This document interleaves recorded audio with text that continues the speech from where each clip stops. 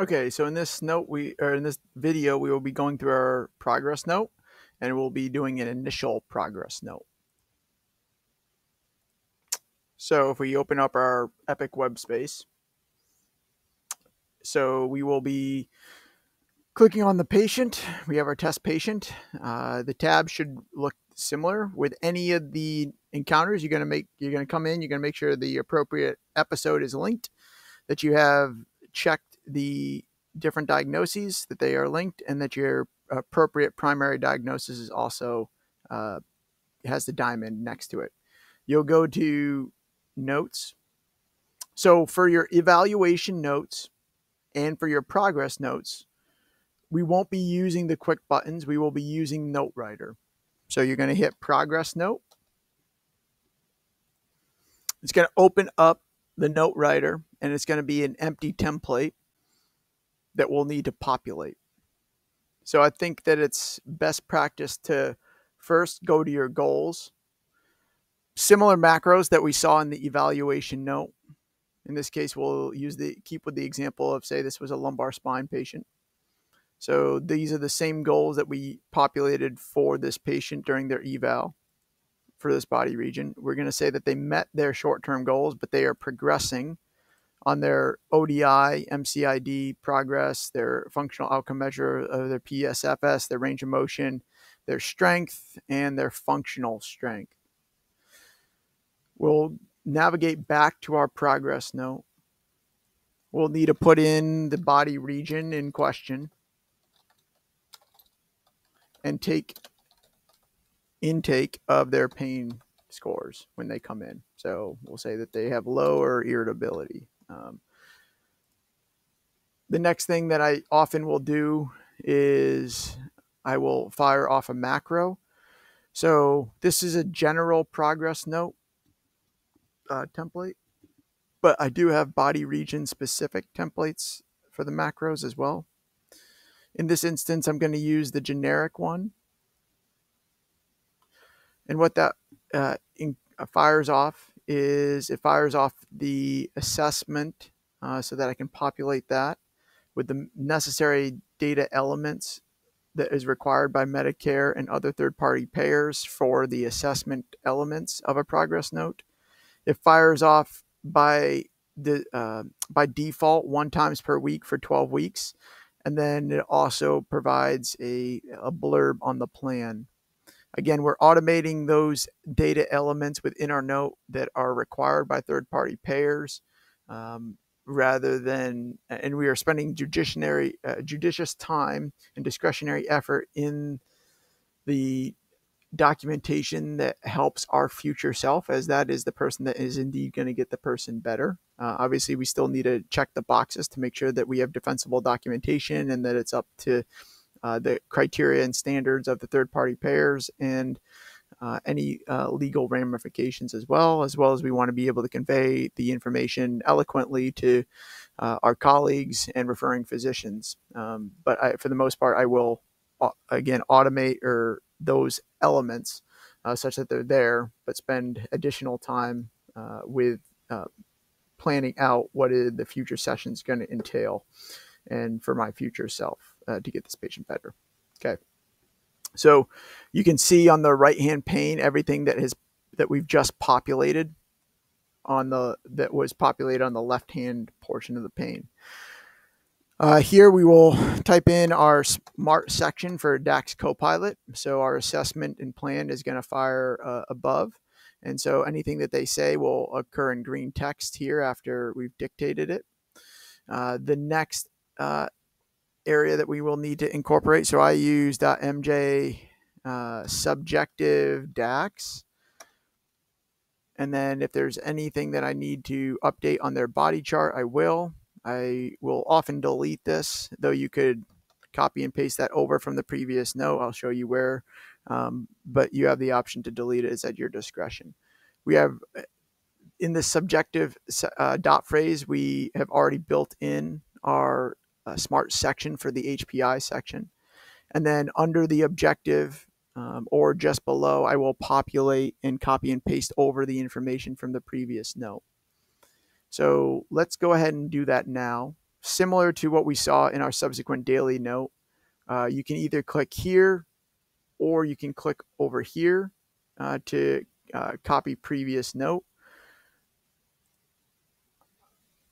Of note. So if I click this and I had a subsequent progress note, I could scroll down to see those, right? And if it's been typically 10 visits or something since I've seen them, I could always click more and see if that would populate more if I don't see them immediately. In this case, there's not a previous progress note, but it will be important to copy forward the previous elements from the last daily note.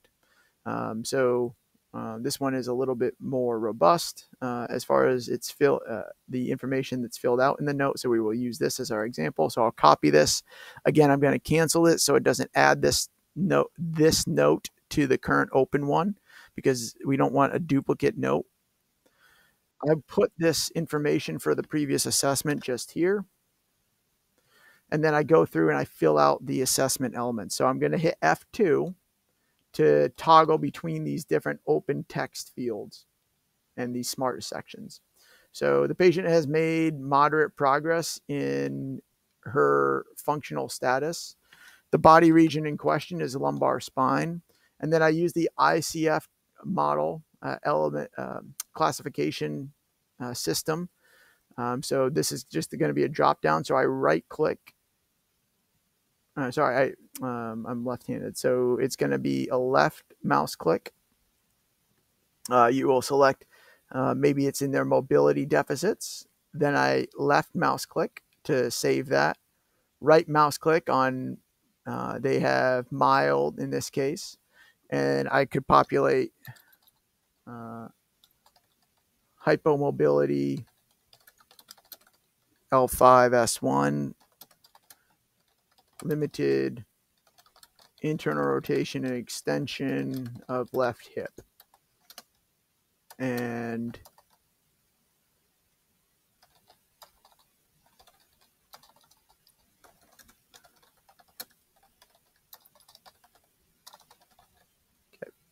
so I just go through each of the different impairment levels of the ICF model. So maybe their endurance, right? They have rather significant endurance, limited, deficit significant. And this is in core muscle endurance.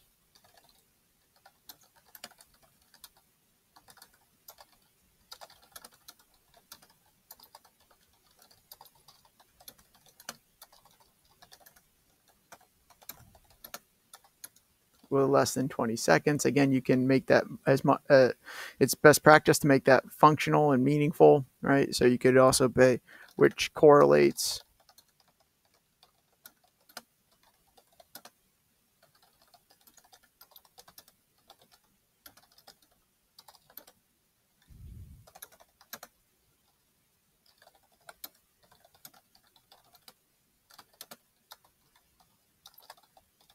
for laundry, dishwashing, and maternal responsibilities.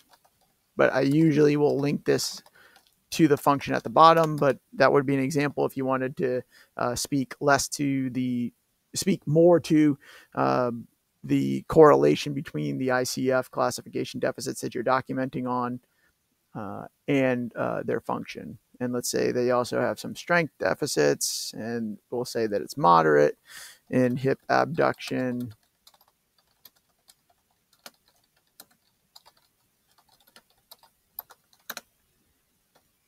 And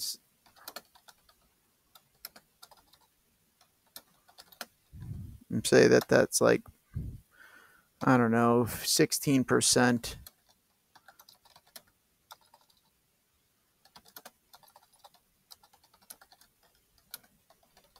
relative to their body weight would be an example. And you could, go down and put in as many of these elements as you would like.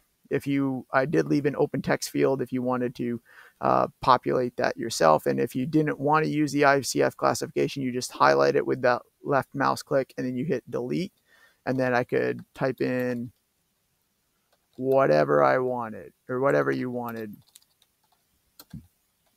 for their deficits.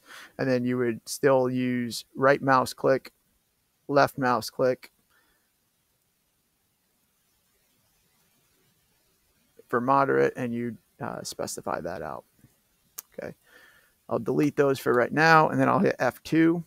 And then this condition continues to limit their abilities to whatever you so choose. So I'm going to left mouse click to select each of these. Sorry, yeah, I think it's a right mouse click for the right-handed person. And I'll have an open text field. And then I'll click there. And that will allow me to have one open text field. So now it says, this condition continues to limit our ability to lift and carry objects, community ambulation, perform maternal responsibilities, prepare meals, navigate stairs, and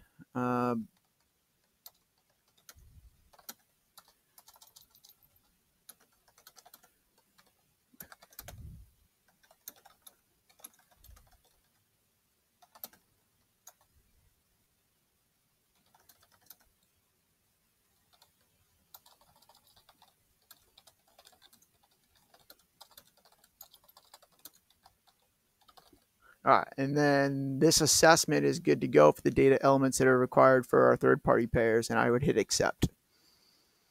All right, so that takes care of the assessment. We will also get additional assessment elements that populate via DAX Copilot. Our goals are in there. Our plan is in there. Our lifestyle elements, again, we're going to copy forward those from our previous note. We had those as an example just here. So we're going to take that. We're going to nab those.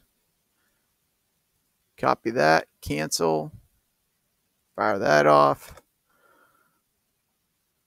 And then the last aspect that we need to incorporate is our objective section. So we just copy and paste this.